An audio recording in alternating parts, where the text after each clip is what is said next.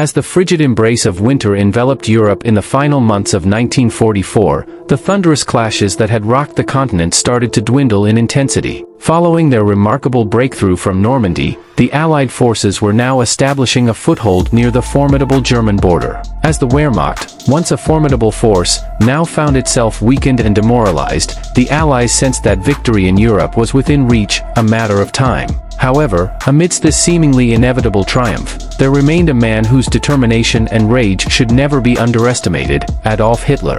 Ignoring the advice of his advisors, who urged him to prepare for the defense of Germany, the Führer made a fateful decision: to launch a last, cataclysmic German offensive in the midst of World War II.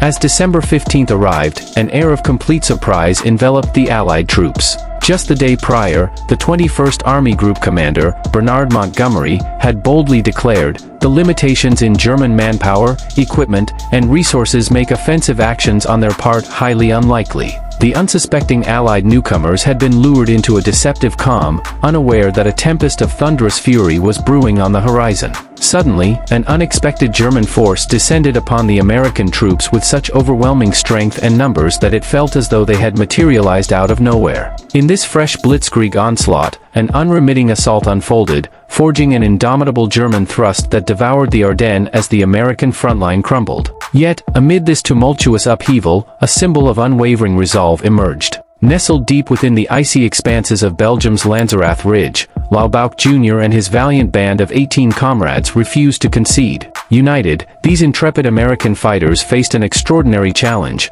holding their position against an overwhelming battalion of more than 500 German troops. If they succeeded, their efforts had the potential to disrupt Hitler's grand strategy entirely, setting off a chain reaction that would resonate throughout the war's remaining chapters. It was a final, desperate surge. Following the decisive defeat of the German forces at Stalingrad on February 2, 1943, the Red Army's march appeared inexorable. As the relentless Soviet forces pressed forward with their seemingly endless supply of manpower and a fierce desire for retribution, the year 1944 neared its end. Hitler faced the grim reality that Berlin might fall to the Soviet advance unless a stroke of strategic brilliance could redirect German forces from the Western Front to defend the East. Nonetheless, the circumstances in the Western Front were hardly any less grave. The mighty Western Allies had reached the threshold of Germany with a brilliant breakout from Normandy. However, in Hitler's perception, these forces were more prone to division compared to the United Red Army. The German dictator believed that the alliance between Britain and the US was fragile and that a single decisive strike could shatter the delicate bond, potentially persuading America to consider a peace agreement. Germany hoped to focus its remaining forces on countering the Soviet threat, a daunting task given the unfavorable circumstances. With strategic resources exhausted, manpower dwindling, and equipment in shambles, the prospects of launching a successful offensive were becoming increasingly daunting for Germany. The impending challenge would require the complete and unwavering dedication of all the remaining German troops stationed on the Western Front. The strategy ahead was distinct. Hitler intended to revive the very tactics that had proven highly effective for years prior. This involved launching a lightning-fast offensive through the Ardennes region, led by his most formidable force, the 6th Panzer Army. In a bold move, the German forces planned to breach the American defenses in the Ardennes, cross the formidable River Meuse, and seize control of Antwerp. This audacious strategy aimed to split the Allied front, pushing them into a predicament reminiscent of the Dunkirk evacuation. The outcome of this audacious maneuver hung in the balance, poised on a knife's edge. Success for the Germans could deal a devastating and demoralizing blow to the Allies, compelling them to reassess their dedication to the war effort.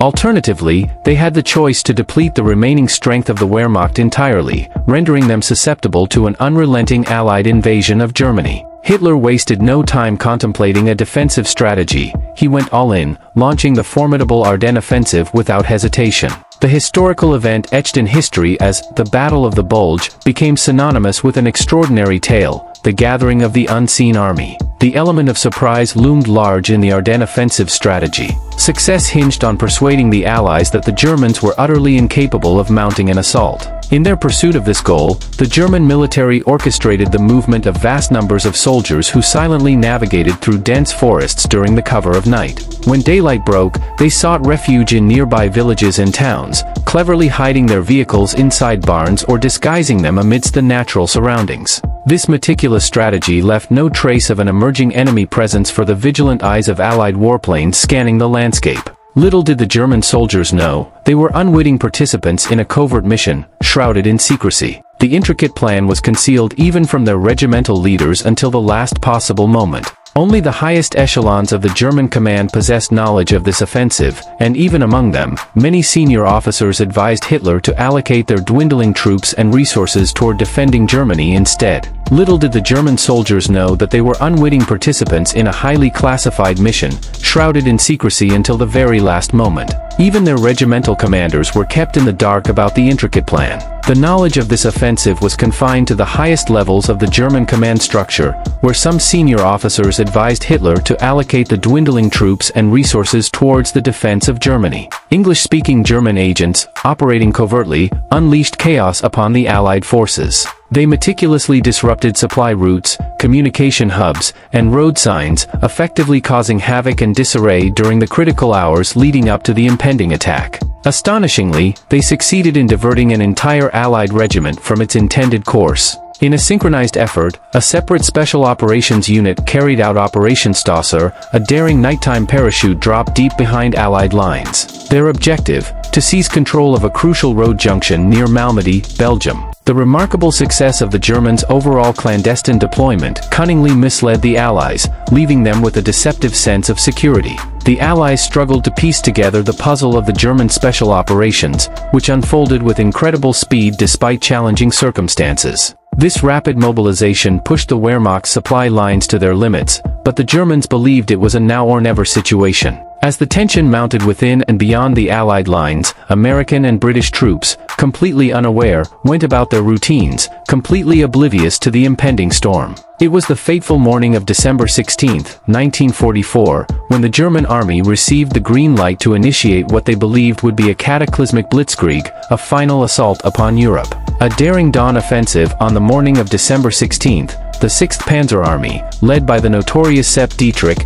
executed a bold and unforeseen assault on American positions. This surprise attack left many American soldiers in their tents, frantically reaching for their rifles and gear, as German tanks ruthlessly surged and overran their defenses. Contrary to Hitler's directives, Otto von Manteufel and the 5th Panzer Army chose a more covert strategy instead of commencing the attack with a massive artillery bombardment. They silently crossed the Sauer River to catch the unsuspecting Americans off guard. The sudden and ruthless assault left numerous inexperienced U.S. recruits in a state of absolute terror. As the events unfolded, panic gripped many, leaving them in a state of utter terror. According to eyewitness accounts, some were so overwhelmed by fear that they found themselves huddled in fear. In a mere moment, the Ardennes front lines underwent a nightmarish transformation, catching the Allies completely off guard. The German forces swiftly secured decisive victories, relentlessly breaking through one Allied position after another, and masterfully advancing deep into French and Belgian territory.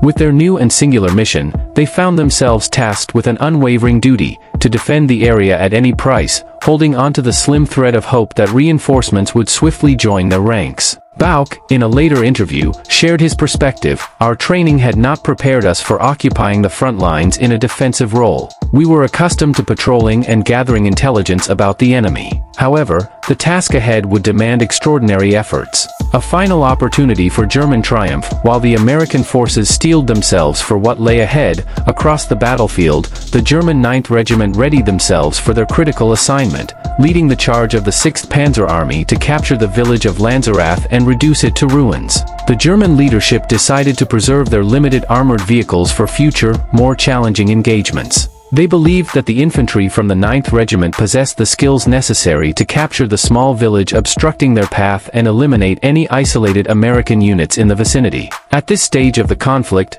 German units consisted of a blend of battle-hardened veterans and a significant contingent of inexperienced young recruits who had little familiarity with firearms. In the midst of the Normandy invasion, the battle-hardened German 3rd Fallschirmjäger Division, renowned for its combat prowess, found itself facing a significant depletion of its ranks. To bolster their forces and uphold German morale, the division was reconstituted with fresh recruits drawn from Luftwaffe field regiments. These newly minted soldiers were armed with cutting-edge weaponry, including the versatile STG-44 selective fire rifle, along with rifle grenades and an array of other formidable armaments. Nevertheless, they remained inexperienced and, influenced by the relentless propaganda machine of Nazi Germany, believed that American soldiers were deeply demoralized and reluctant to engage in combat. Among the newly reorganized 3rd Fallschirmjäger Division, it fell upon the 9th Regiment to spearhead the assault on Lanzerath and secure the village. Their next move took them to the towns of Hansfeld and Bullingen,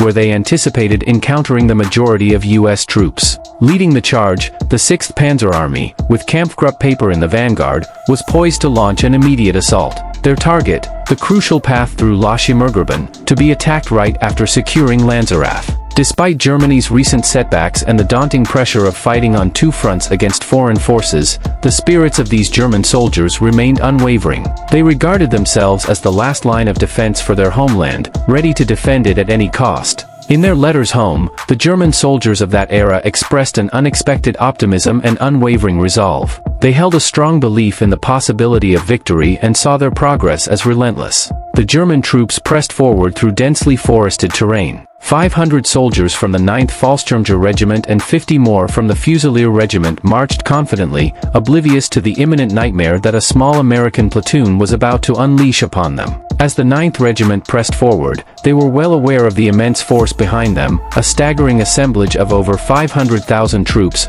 1,400 tanks, and 2,400 warplanes, all poised to unleash the final fury of the Third Reich. As they pushed forward at breakneck speed, covering almost 60 miles within the initial days, the notorious German Bulge emerged in the front line, marking the beginning of a grueling and harrowing ordeal for everyone present. Nevertheless, among the Allied fighters, not all were newcomers to the front, and not all yielded to fear. Amidst the mayhem and devastation, a chosen few American soldiers displayed unyielding bravery and resilience. As the hours unfolded, their unwavering courage and unyielding resolve etched an indelible mark in the annals of history. These 18 American servicemen, united as brothers in arms, comprised the 394th Intelligence and Reconnaissance Platoon.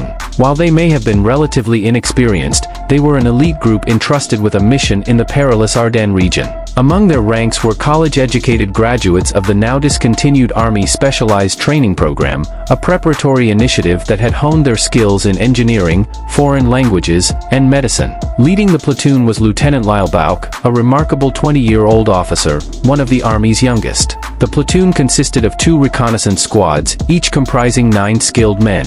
While their forte was surveillance, they lacked the gear for direct combat with the Germans. Their primary mission involved specialized intelligence gathering, focusing on enemy coordinates and troop strength, which they diligently relayed to the regimental intelligence officer. They efficiently managed patrol vehicles and observation posts, orchestrating intelligence operations throughout the regiment. Their headquarters was a sturdy brick building located in Hunningen, Belgium, near the German border. Interestingly, the basement doubled as a storage area for military combat rations. However, everything changed on that fateful morning of December 16th when both squads detected a formidable German advance in a nearby town. The American troops found themselves in a precarious situation, isolated from higher headquarters and facing severe disruptions in communication. There was no sign of any additional support on the horizon. At that moment, most American forces in the vicinity were engaged in assaulting the Siegfried Line near Wallerschild, which was just 5 miles north of the platoon's location.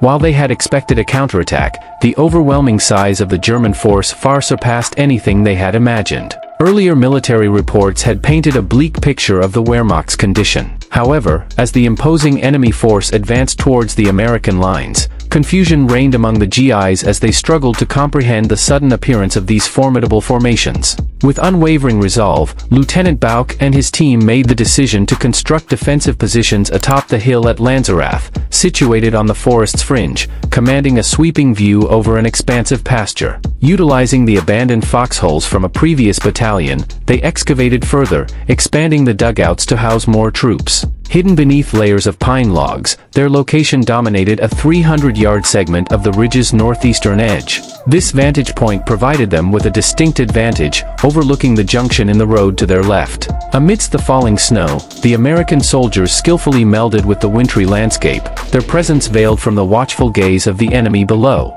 They took refuge in a rustic log cabin nearby, using it as a shelter from the cold, and armed themselves with an array of formidable weaponry provided by Bouck. This arsenal comprised extra carbines, automatic rifles, and a nimble light machine gun. Bouck's resourcefulness didn't stop at the acquisition of a powerful 50 caliber machine gun mounted on a jeep. It marked the beginning of their formidable arsenal. The platoon displayed great attention to detail as they strategically positioned the jeep, making sure it held a significant advantage over the road. They established a tight schedule of jeep patrols, ensuring continuous contact between the flanks and vigilant monitoring of enemy movements. This group, initially meant to serve as the eyes and ears of the 394th Infantry Regiment, found themselves thrust into a challenging role for which they were hardly prepared.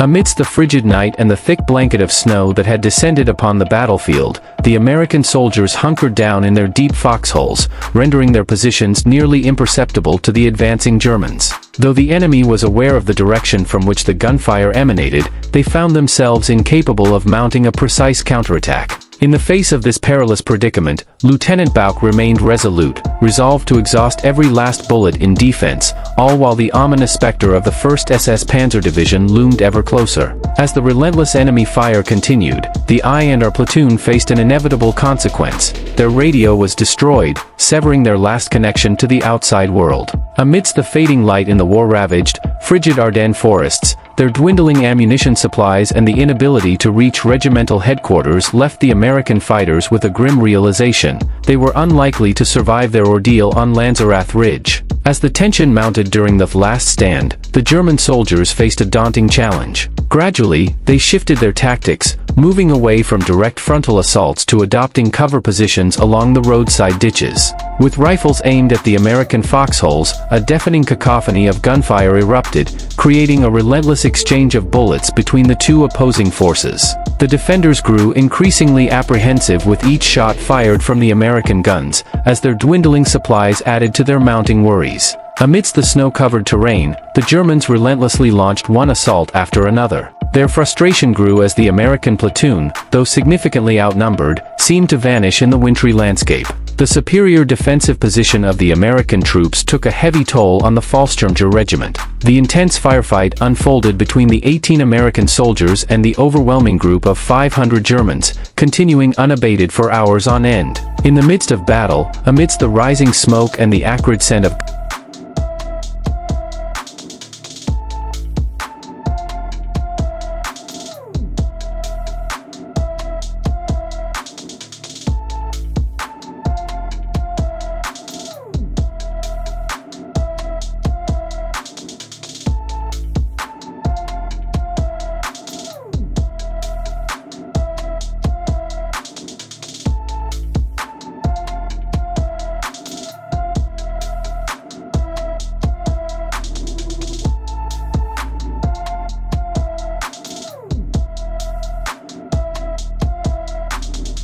deal would stretch on endlessly, with no assistance in sight. Hopelessness hung heavy in the air. As exhaustion gnawed at them, and their ammunition dwindled dangerously, Lieutenant Bouck embarked on a desperate quest for reinforcements or an official order to withdraw. Yet, as Bouck prepared to initiate a tactical withdrawal, the Germans displayed their cunning tactics by outflanking the small American platoon, infiltrating their positions, and overwhelming their defensive foxholes. Interestingly, even though the Germans achieved a measure of victory, their losses did not abate. As they secured the ridge, a number of their soldiers fell victim to concealed American fighters who had rigged grenades to wires, catching the attackers off guard and exacting a toll on their ranks. Years had passed since most German troops had witnessed such an extensive German offensive. They were filled with exhilaration at the prospect of turning the war's tide in their favor and realizing the dream of a 1,000-year Reich. Little did they anticipate that their aspirations would be dashed by a mere 24 American soldiers. This gripping tale unfolds during the Battle for Lanzerath Ridge.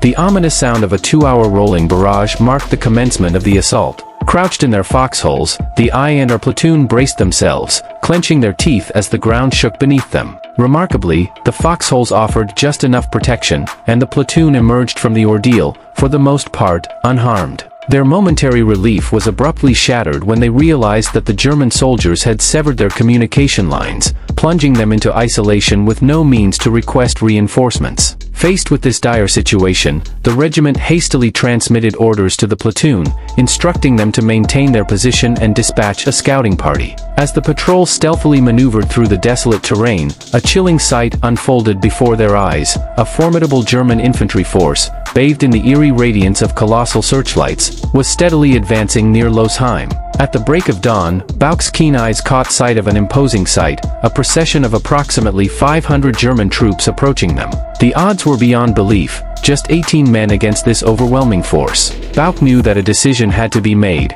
and he swiftly reached out to regimental headquarters. His request was clear: to withdraw and employ a delaying tactic. However, the orders he received were resolute: hold their ground at any expense and await reinforcements from the 3rd Battalion. As the German soldiers pressed forward, Bouck swiftly deployed some of his troops to take up defensive and observation posts across the area. Tensions escalated in the village as American soldiers found themselves in intense confrontations with the advancing German forces. The German troopers, driven by unwavering zeal, were marked by their inexperience and overconfidence. However, their unchecked enthusiasm would soon exact a costly price. During a remarkable episode, Krieger, a brave American soldier, found himself in a solo confrontation against a formidable German platoon. Armed with the formidable .50 caliber gun mounted on his jeep, he took on the enemy single-handedly. Meanwhile, on the ridgetop, Bouck and his platoon were gearing up for a surprise attack against the advancing German forces. A twist of fate intervened when a young girl from the nearby village unknowingly exposed the Americans' position, inadvertently alerting the Germans to their presence. Upon sighting the Germans, the American platoon swiftly sought refuge, leading to a fierce clash with the advancing German infantry. Facing overwhelming odds, the American troops fortified their positions, drawing strength from their battle-hardened skills and a well-practiced strategy they had honed with precision. Amid the frigid battle that unfolded, with each passing moment resembling a relentless barrage of bullets, the American soldiers found themselves startled by the unseasoned strategies adopted by the German forces. The Germans charged directly, huddled together in the open, a move that struck the Americans with a mixture of surprise and disbelief. In the aftermath, certain American soldiers would compare the experience to what they had heard of as shooting clay ducks in California at an amusement park. As the field stretched before them, a barbed wire fence standing at 4 feet high became a formidable obstacle for several German soldiers. They attempted to climb over it, but the snow quickly bore witness to their mounting casualties. Amidst this chaos, the Americans demonstrated a moment of compassion, permitting German medics to approach under a white flag and tend to the wounded. However, their vigilance remained unwavering, and at the slightest hint of suspicious activity, they resumed their relentless fire. Throughout that day, the American platoon fiercely defended their position, dealing the German forces a series of devastating blows that left them humiliated and defeated.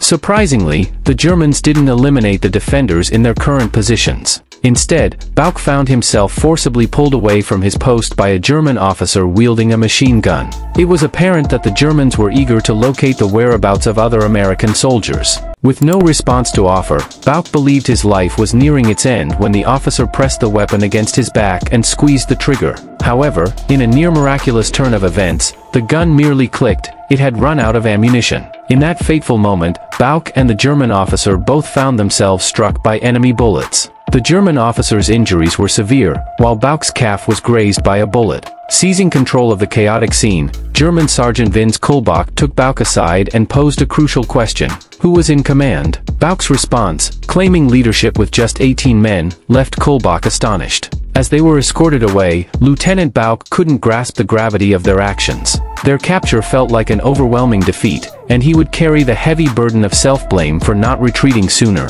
which led to the capture of his men. The future looked bleak, mirroring the grim destiny that had unfolded during their final stand on Lanzerath Ridge. Following their evacuation from the battlefield, the surviving members of the I and R platoon faced a challenging journey. Those who could still walk were dispatched to Germany, while the gravely wounded were carefully placed onto trucks and eventually loaded onto trains. Bouck found himself sharing an uncomfortably cramped railroad cattle car with 71 other POWs, enduring days of travel without access to food or water. As Christmas approached, the harsh reality set in as 7 men in Bouck's car tragically lost their lives, leaving the remaining survivors clinging to life by the most fragile of threads. As the prisoners were transferred to medical facilities in Frankfurt and Hanover, their fate took a somber turn. Once they arrived at the POW camp, an audacious attempt at liberation was undertaken by Task Force Baum from General Patton's 4th Armored Division. However, Captain A. Baum, the leader of this daring mission, was faced with an unexpected challenge.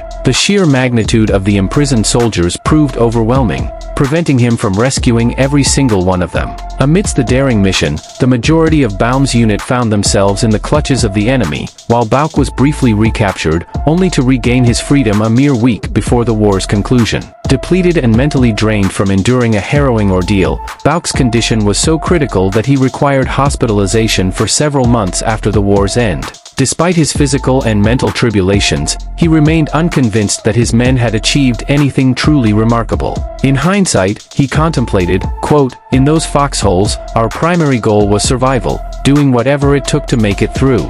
As time passed and the war's conclusion was thoroughly examined, Bouck began to grasp the significance of their deeds on that crucial day. It came to his knowledge that they had strategically concealed a complete unit from the 1st Battalion of the 9th Fallschirmjäger Regiment, part of the formidable 3rd Fallschirmjäger Division, comprising approximately 500 soldiers. This astute move allowed the diminutive American force to disrupt the progress of the 6th Panzer Army as it advanced towards Antwerp, altering the course of one of the war's most critical and protracted conflicts. As the clock struck 4:30 in the morning on December 17th, a delay of over 18 hours had pushed the 1st SS Panzer Division far behind their planned schedule. Their destination was Buchholz Station, and this delay had dealt a significant blow to the entire German advance toward the River Meuse and Antwerp. This setback afforded the Americans valuable hours to bring in much-needed reinforcements. The timing of this delay played a pivotal role in shaping the ultimate result of the Battle of the Bulge. It afforded the Allies the vital opportunity to reassemble their forces and effectively respond to the German offensive.